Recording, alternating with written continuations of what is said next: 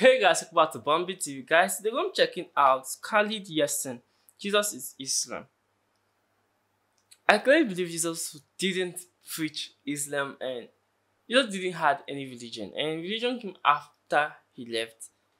So I don't really know why a religion was created in the first place, but maybe it was created so people can follow a specific way of life to better nature and people's life.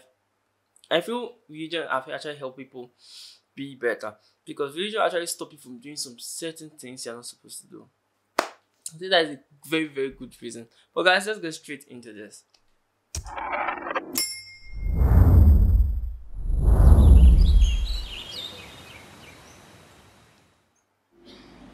And I love Jesus Christ. And I contend with those who call themselves Christians. I contend with you. I compete with you in my love for Jesus Christ and my attachment to his message and his mission. But no,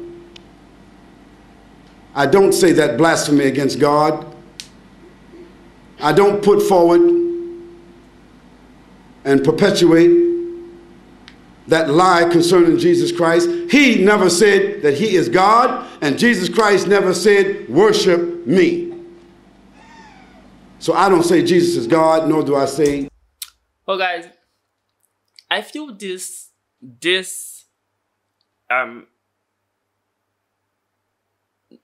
I would say this question.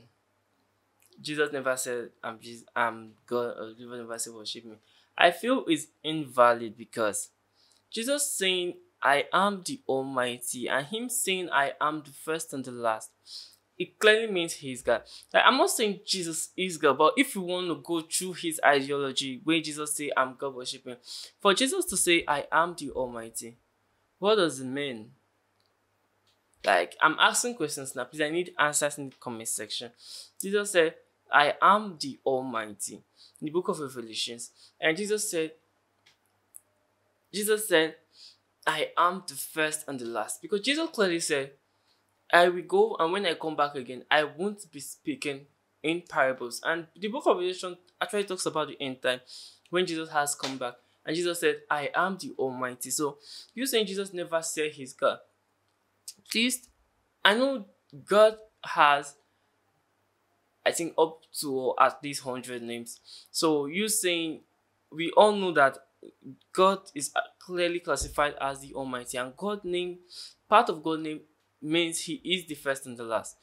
So you saying Jesus isn't God. For you to be a God, you don't have to say worship me. And Jesus saying he is the Almighty is clearly a definition that he should be worshipped. But I'm not saying Jesus should be worshipped, but I believe he's the Son of God. And I want you to show me a place in the Bible that says Jesus was just a prophet and we shouldn't worship him. Like, I want to see that place. Like, I want to see it because Jesus was not just a prophet. I believe no Muslim will say Jesus is just a prophet because you see him as the Messiah and I see him as the Messiah too. So I think you should Google the meaning of a Messiah, guys. Like, Google it, check the meaning of the Messiah, because we both believe he is the Messiah. So check the meaning of the Messiah. And why Jesus came on earth, we believe that he came here to die for our sins. And that was a prophecy that he actually fulfilled. So if Jesus didn't die, he didn't actually fulfill the prophecy. Let's get back. That we should worship Jesus Christ. And Jesus Christ never asked anybody to call themselves Christians either, just in case you don't know that. Yeah. He was the Christ. In Arabic, it's called Masih. Masih or Messiah. It means anointed or appointed or selected or touched by God. Yes, he was. He was touched by God. Guys, he was appointed by God. I need to Google the meaning of Messiah for you. I'm coming. Hey guys, I'm back. Right. He said the Messiah means someone touched by God, but I don't think that's the Messiah in my own dictionary. Because it says here that a leader regarded as a savior of a particular country, group, or cause. Guys, it also said that the promised deliverer of the Jewish nation prophesied in the Hebrew Bible. Like, A Messiah means someone that actually comes to deliver people. And if you want to ask yourself, what did Jesus come to deliver us from? You actually know that there's actually some sense in what Christians actually do believe. Because you calling Jesus just a prophet and him saying a Messiah is someone that is touched by God, it clearly isn't the answer of a Messiah. I'm not trying to tell you that, oh, believe in Christianity or anything like that, but I'm just trying to show you that there are some truths in what you believe. There's nothing there. Like, understand where people are coming from, like, before you kind of judge them. So let's continue with this. God. He was anointed by God. He was selected by God. And he said, I can of my own self do nothing. But whatsoever I am ordered from the one on high, that is what I do. He said in his prayer called the Lord's Prayer, my Father who art in heaven, our Father who art in heaven, meaning God the sustainer who art in heaven. Hallowed be thy name. He didn't say my name or our name. Thy kingdom come, not my kingdom come or our kingdom come. Thy will be done, not my will be done or our will be done. On earth as it is in heaven. Give us this day our daily bread. Give us. This is Jesus talking now. Give us this day our daily bread. Give who? Give me and my mother and all of us our daily bread. And certainly if God gave him daily bread, which he asked for, God also gave him daily drink. Because you can't swallow bread without drinking. And if Jesus Christ and his mother, if they ate bread and drank water, their bodies used whatever part was nutritious and their bodies evacuated what was waste. Now, can you imagine God defecating and urinating? This is what Jesus said. Give us this day our daily bread and forgive us our trespasses as we forgive those that trespass against us. It's Jesus' prayer. Don't be Guys, I want you to, people are going to say I'm backing up the Christian faith. I'm not trying to listen to him open-heartedly. But I clearly believe I've had this before in my last video. And I kind of listened to the whole thing. So now I think I can talk. So sorry if you are finding this offensive. But I'm just trying to express myself with the knowledge I have. It may seem my knowledge is little, but I clearly know that I'm saying things that is in the Bible, and you can actually prove me wrong if you want to. I'll put some verses there. It's gonna be hard to do, but I will do it for you. So if you want to remember, guys, before Jesus said the Lord's Prayer, the disciple actually asked him, please, I think it's Master or Jesus, please teach us how to pray. And he said, okay, our Father. He was teaching them how to pray. I'm not saying God is still Jesus' Father. That's why he said, our Father, who art in heaven, hallowed be thy name, thy kingdom come. But him saying Jesus will still go and defecate, that doesn't actually relate to the story, and that doesn't relate to the Bible or anything. It's actually adding things to it. I know he's trying to make an instance, but I don't feel we should use that instance. Like, it's kind of disrespectful. Like, if someone is telling you you have to defecate and stuff, like, it does not sound right. I don't know if it's just me or, but I personally feel it does not sound right. Like, let's continue. Be aggravated with me. I'm reminding you of the Lord's Prayer. Because I was a Christian, born a Christian, and I memorized this prayer, and I know it very well, and it is consistent with a prophet and a messenger who made that prayer. And deliver us from evil. Deliver us from evil. For thine is the kingdom, not mine is the kingdom, not ours is the kingdom, but thine is the kingdom. Forever and ever. Amen. It's the Lord's Prayer.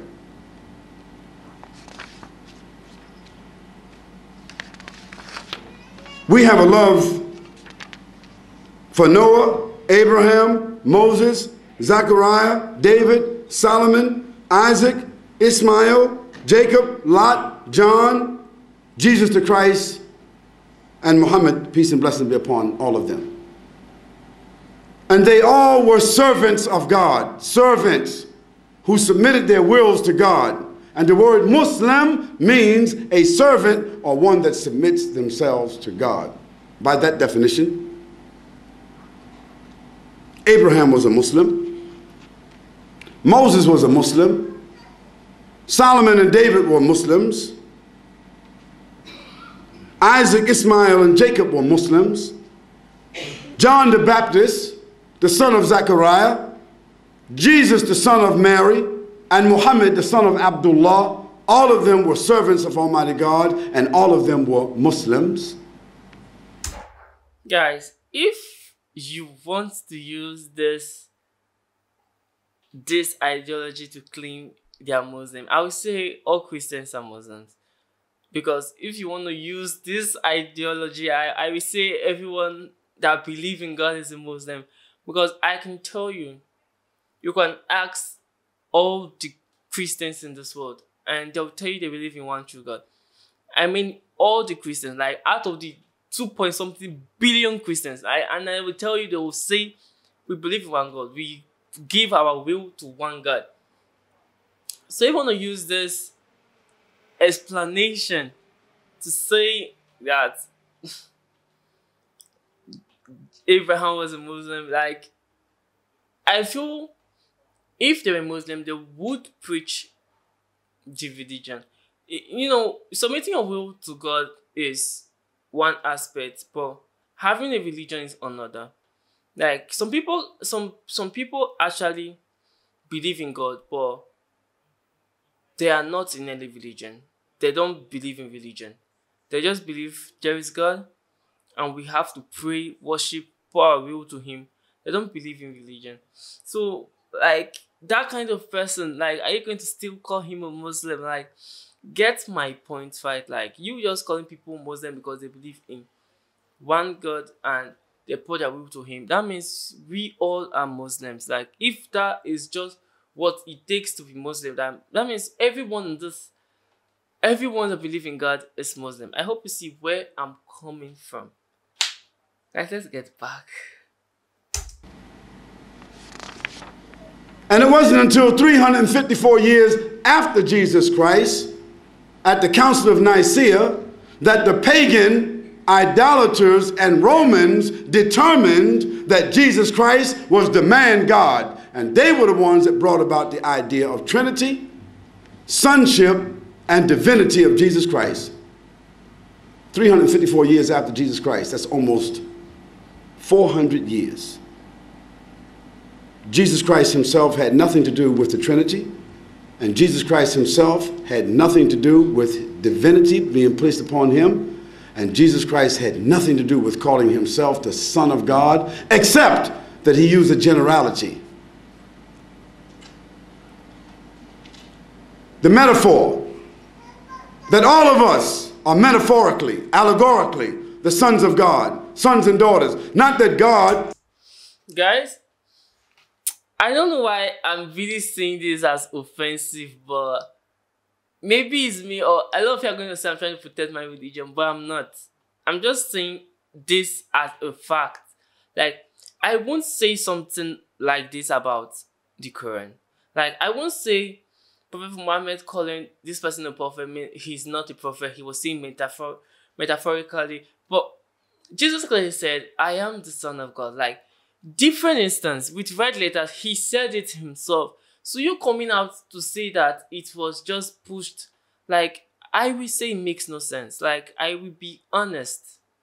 This actually makes no sense, because you coming out on live television and you know you're going to be broadcast and you saying this, it actually makes no sense, because I feel the Bible was written way back. Like, the Bible actually, like, a lot of research were made, like a lot of different books were also written by people who were pagans that actually Like, you can see that the books were written, and you read the Bible, it actually still makes sense. Like, a lot of eyewitnesses actually wrote different books, and like, you saying Jesus never claimed to be the Son of God is just, I don't even know how I will explain it, but I'm not really picking offense from this. I'm being honest. I'm not picking offense, but like, you just can't come out and say Jesus never said he was the Son of God. And it was clearly written that Jesus said it was the Son of God. Like, I don't know how people do this. Like, I don't know how you can just come out and disprove something without any fact. Like, it does not make sense. Like, when I said in my other video that Jesus said, before Abraham, I am, someone said that was a fabrication. I asked her, please prove it. And she was like, you know the truth, I can't prove it. Like, that does not make sense. Like, that clearly means like you are ignorant and you're just claiming things you don't know about. And because of this, like, these things actually kind of make me angry in some way, because you just can't disprove someone without any fact, any evidence. You just come out and say this isn't right because it isn't right. Like, it does not make sense. Like, that's not how life works. Like, I'm not gonna use this example I want to use, but let's just finish this. Had a son, begat, God gave birth. But if you remember in the Old Testament, God said, Isaiah is my son. God said that Abraham even is my son. God said that David is my son. Yes. God mentioned this not because they were born of God, but it means son means chosen. Chosen by God. Yes. Selected by God. Yes. A person dedicated to God, yes. whom God loves, yes. and God blesses. Yes. By that definition, God had sons by the tons. Yes. Like, guys, if you use this definition, like, I clearly believe you. Like, I accept it. Like, you're saying Jesus is the Son of God. Maybe he's just saying he is chosen, but like, that definition actually makes sense. Not you saying Jesus never said he was the Son of God, because that is a whole new fabrication. Like, that is a whole new lie that you're telling.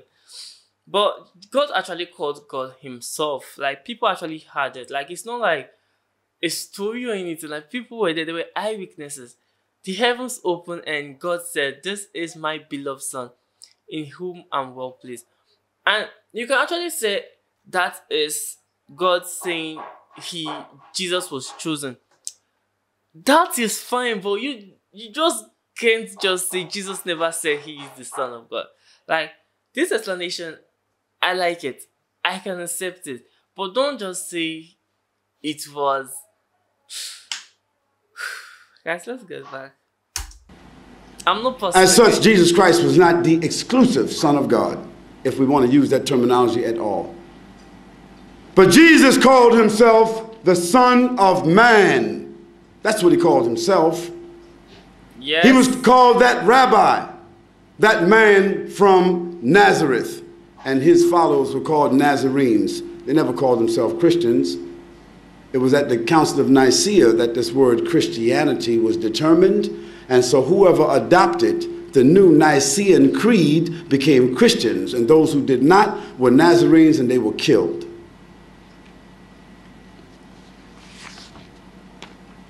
We believe that Jesus Christ was born without the introduction of sperm. We believe that because God creates what he wills. We believe that God created Adam, no father and mother. We believe that God created his mate, Eve. We believe. And God says in the Quran, when they ask thee about Jesus Christ, say, the likeness of Jesus is the likeness of Adam. God created both of them from dust and his word, and he said, be, and they became. This is our belief. That if God created Adam. I said I won't pause, but I'm sorry. Like, I feel you using Jesus and Abraham is just strange. Like, you shouldn't. Because if you think of it, Abraham were the starting point of life. And these people were created so we can exist. But after Abraham and Eve being created from dust, there have been no man that was created like that. If Jesus was to just come out, then he should have come out like Jesus. God could have said, "Become," and you became without. It could have God could have created Jesus from dust too. Like there's something I don't understand why people don't see that. That there's something more incredible about Jesus that meets the mere eye, because you just can't say he's just a prophet. He came from sin. Okay, he came without a father. Like I don't know why people are not feeling this energy that is all around the world. Even atheists, different people who don't believe in God still use Jesus' name. Like, see, that name is significant. Like, it's something that I know the whole world needs. Like, they need it in their day-to-day life. Like, but let's come back to the birth of Jesus. Jesus was created without a father and placed in a woman that was pure, a virgin, and she knew no man. And you're saying Jesus coming out from a virgin without no sperm is because God said, be, and it became. It's right, like, that's the truth, but he is different from Abraham and Eve, because Abraham and Eve was created without any male or female, but Jesus was created with a female, a virgin. And there's something actually unique about that, because she got pregnant without any man, and that is a miracle itself. And Jesus was actually prophesied. I don't know, I feel, I won't say, but I want you guys to read about the prophecy of Jesus Christ. Like, just read about the prophecy of Jesus. Like, he was supposed to, like, Jesus' name is Emmanuel, God with us. Like, there are a lot of things that made people to, like, after research, like, they saw it and were like, Jesus is more than the mediator. Jesus is more than the Son of God. We think he should be equal to God. In the sense that, I'm not saying Jesus is equal to God. I will never say that, because I believe Jesus said, my Father is greater than I am. And I believe Jesus said, he's the Son of God. And I believe God said, this is my beloved Son in whom I'm well pleased. And I believe before Jesus died, Jesus cried to the Father. And these instances make me not to believe Jesus is God. I solely believe he is the Son of God. Because Jesus, remember, like, I don't know if you've read this in the Bible, when Jesus went to pray and he was as bright as the sun, and his disciples wanted to tell people, and that's why Peter didn't wanted him to die. When Jesus came out from the mountain, or yeah, he went to pray in the mountain. Then he was as bright as the sun, and Peter was like, Jesus said he should not talk about what he just saw. And when Jesus went down, then there were soldiers there to arrest him, and Peter was like, no. And Jesus clearly said, get behind me, Satan, because that was him fulfilling his purpose on it. And I think I'm preaching now, but let's get back into this. And he had no mother and father, and his mate, and she had no mother and father. Then why is it difficult for us to believe and understand and accept that God created Jesus Christ with no father but had a mother? This is our belief. We believe that Jesus Christ spoke from the cradle and performed many miracles. Yes, he raised the dead. He caused the blind to see. He healed the lepers. He fed the multitudes. 10,000 people from 7 loaves of bread and 7 fish. Yes. Yes, he took a clay pigeon and blew into it, and it flew away. But he said he did this by the leave and the power of God. And when he was called good master by someone, he said, why dost thou call me good master when there's none good except the one that is in heaven? We believe that Jesus Christ was one of the most great and powerful prophets and messenger of Almighty God, but that did not make him a man God or a God man. Such is the elevated position of Jesus Christ in the faith of Islam. That's one of this video, guys. I believe Jesus is not a God. I've been saying this since I think I started my channel. But like, let me go back. He said Jesus actually did a lot of miracles with the help of God. Yes, Jesus did. Like, Jesus did a lot of miracles. I think more than any other prophet. He said Jesus is one of the mightiest prophets. I feel if you want to call Jesus a prophet, I don't think he is the mightiest. But scrap that out. Jesus is not a prophet, because you can't call. Wait, if you want to go through the analysis of prophets, like, prophets don't know they are prophet from birth. I don't think there's any prophet that knew he was a prophet from birth. I don't think like there's any prophet that came out in that kind of way Jesus did. Like, I don't know why people can't just see that he's not just a prophet. If he was just a prophet, he could have been given birth a natural way like every other prophet, and there's not supposed to be anything unique about him. I think I'm talking to people who actually think outside the box. Like, why is it that? And I will tell you, I'm not telling you to come to Christianity. Like, I'm being frank. Like, I just want you to know what there is to know about Jesus. I feel most people think they know everything, and I can tell you you don't. Like, there's a lot to learn. There's a lot to understand, and I'm not done understanding it. Like, I'm not done, but from what I know, I'm telling you. Like, if you want to say a prophet from Abraham, Isaac, Jacob, like, they were all giving birth in a natural way. Like, I don't think any of them did some certain miracles, and like, I just tell you, Jesus is more than a prophet, and I believe most of you believe me. But some people will say he's a mighty prophet, but why did he come out that way? Like, why wasn't giving birth to him? Like, why was he giving birth that way? Why was he prophesied? Like, I don't understand. Like, he was prophesied. Angel came to the mother. An angel going to the father. Like, I don't know. Like, read about the birth of Jesus. Like, read about it. You understand that he is more than a prophet. You can't, like, it's an insult to call Jesus just a prophet. Now, if you call him a Messiah, yeah, we understand. Like, a Messiah is better for you than you calling him just a prophet. Because a Messiah is someone that comes to resurrect, like, that comes to fight for people, that comes to resolve, like, I won't say give his life, because that was not in the dictionary, but like, he came to like deliver people. That is what Christians believe in. I'm not saying you come to Christianity, don't get me wrong, but like, if you understand that Jesus came to deliver, because he said he came to deliver the earth, not some part of the earth. He came to deliver everyone, and I wish you can understand this.